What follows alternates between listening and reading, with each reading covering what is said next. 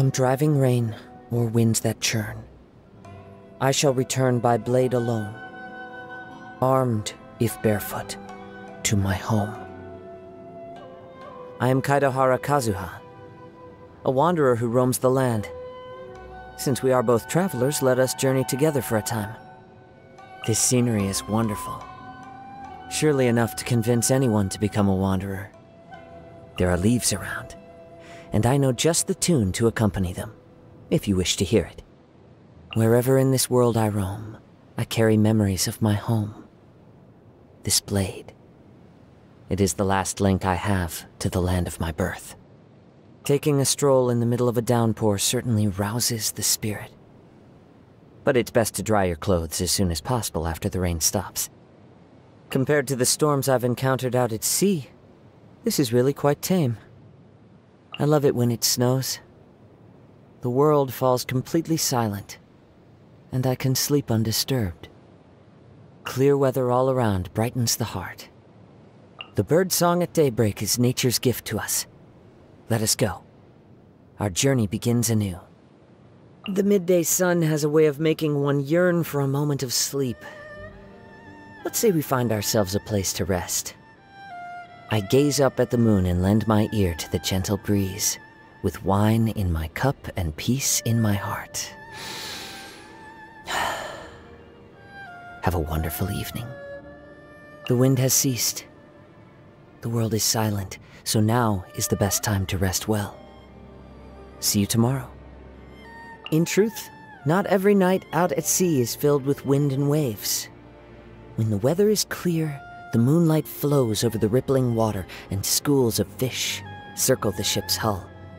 At moments like that, when I look out into the distance from the prow, I feel like this journey is worth it. The only thing that takes away from that feeling is the sailors singing. They're so loud. Don't they need to sleep? The Kaedehara clan was once a famed samurai clan. It's a pity that by the time the noble name passed to me, the title itself was all that was left. But it is enough for me. A samurai has no need of a lavish life. We find all that we need in wine, song, and the blade in our hands. What say you join me out at sea someday when the weather's fine? I like frank people, because we can freely speak our minds to one another. There is no need to hide anything that you wish to say. I hear the voices of all things in nature, and that includes yours. As I see it, a vision is the proof of one's strength, not the source of it. It symbolizes the mortal desire to always keep moving forward. But in this endeavor, we samurai place our faith in our blades alone. Ah, you'd like to learn the art of the sword. Let me see. All right. Here, take this. It's a bamboo blade I just made. With these, we can practice sparring without having to worry about getting injured. On this mountain path where the red leaves lifeless lie, my heart calls for a companion, echoing the deer's cry. I do love maple leaves, but it is a shame that so many goodbyes seem to happen when they turn red. Farewell, dear gulls. Please calm your cries. From this day forth, I am a wanderer once more. I owe Beidou my life. She took me in when I fled from Inazuma, and gave me the courage to return there at the most difficult time of my life. She is a comrade in whom I and all the other sailors can place our trust. When I was a wanted man, the Resistance gave me a lot of help. The time I spent with Goro was brief, but he left a deep impression on me. He's the type of person who says whatever's on his mind. He shares the highs and lows of his subordinates and is never afraid to draw his sword for the sake of a friend. That's the kind of person I can really get along with. She defeated my friend in a duel before the throne, which I accept as proof of her great strength. But she uses that strength to serve as an oppressor's lackey, leading the Kujo clan's troops to relentlessly seek out and confiscate visions. This I cannot forgive. I see. So she does have her own ideals that she's fighting for. But I have to wonder, can the Kujo family flourish as they did before, once this storm has passed? I've asked myself this question many times since leaving Inazuma. Do I simply resent the Raiden Shogun because of what happened in that duel? Because of the lethal stroke she dealt my dear friend? I've thought about this a good long time. And I believe the answer is no. My friend died an honorable death in that duel, and the Shogun was not unjustified in her conduct. My dissatisfaction with her has its roots in the Vision Hunt decree. No one has the right to rob another of their hopes and dreams. Not even a god. I'm sure everyone living in Inazuma has heard of the Shirasagi Himegimi. The lady of the Kamisato clan is as perfect as a person can be, though our paths have seldom crossed. I wonder what she thinks of the state of Inazuma today. The last time she commissioned Captain Beidou to ship fireworks to Liyue, I unloaded the shipment myself. They were so heavy. I doubt that anyone besides her could make such huge fireworks. During my time with the Resistance, there was no one among our ranks who wouldn't look up to Her Excellency. As someone with a great passion for military matters, victory at all costs isn't really part of her ethos. She'd always try to limit the casualties to the minimum while planning her next move.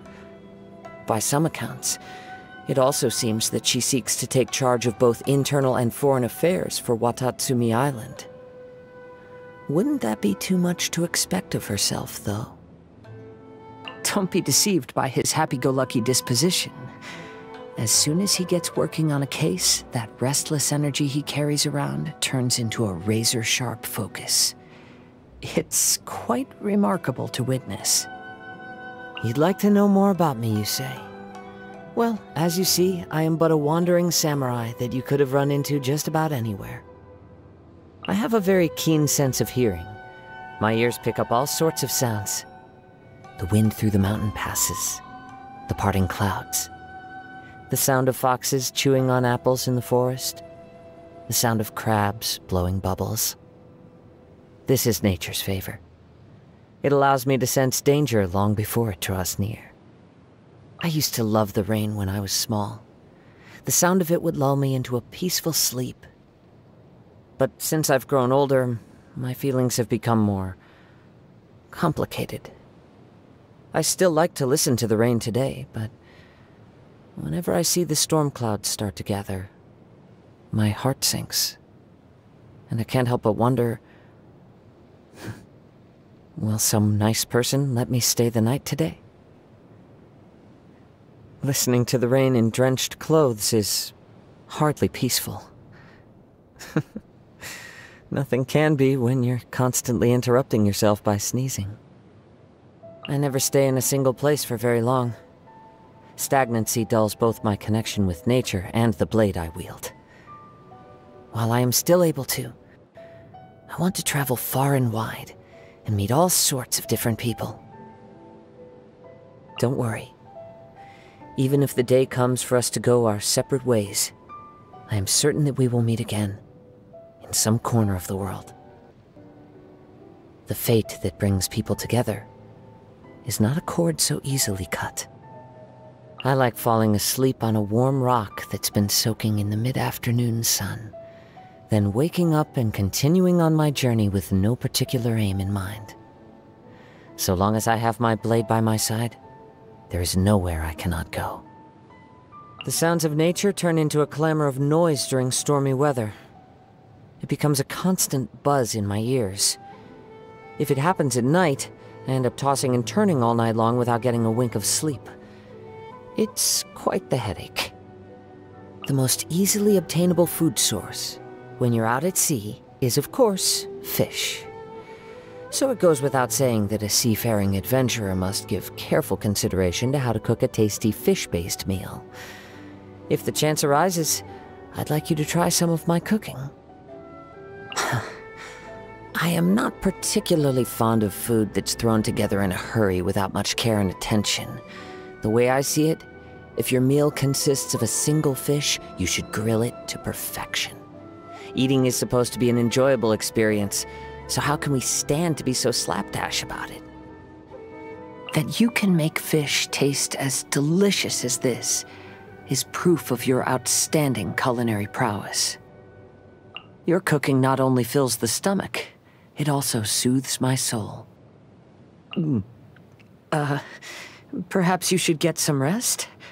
A weary mind is a recipe for flavorless food. I heard it was your birthday, so I wrote a haiku for you. Unfortunately, I'm not the most talented in this area, and after trying for several evenings, I was still only able to come up with the first 2 lines. I guess I'll just share what I've got so far then. Sun and moon rejoice. Birds of dawn sing songs anew. Wait, don't say a word. I think the final line is coming to me. Yes. How about far from home with you? Anyway, happy birthday. Let's go and get you some cake, shall we? My blade grows keener. The sound of snow as it lands on the ground is so faint as to be practically non-existent. But now my senses are sharper than ever, and I believe I should be able to discern it. The waves rise high out in the open seas. I too must reach new heights of strength. As one travels the world, sorrows and frustrations are bound to journey with you. But I find that I've grown since meeting you, both in martial arts and in strength of character. I am confident that I will be more at ease in life from this point forth.